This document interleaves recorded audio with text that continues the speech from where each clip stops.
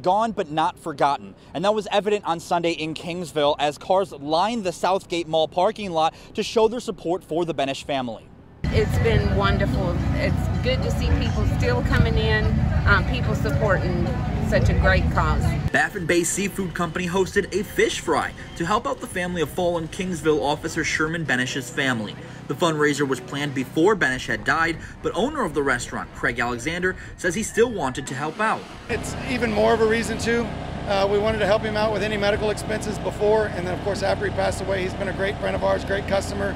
We've known him for many, many years, and I just wanted to help the family out as best we could. For $10, people could buy a plate of catfish, fries, and hush puppies. Alexander found the response amazing. A line of cars wrapped all around the Southgate Mall parking lot. This is very touching to see our community come together and support the Benys family.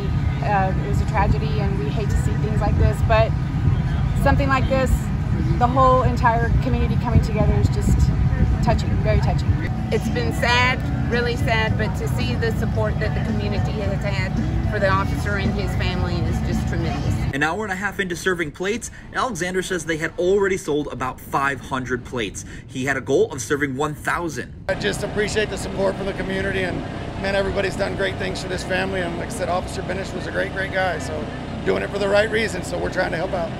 When I spoke to the Kingsville police chief, he actually told me Officer Benys left the force 3 different times, but he always came back to his first love of law enforcement. Reporting in Kingsville, Ron Hammy, Chris 6 News.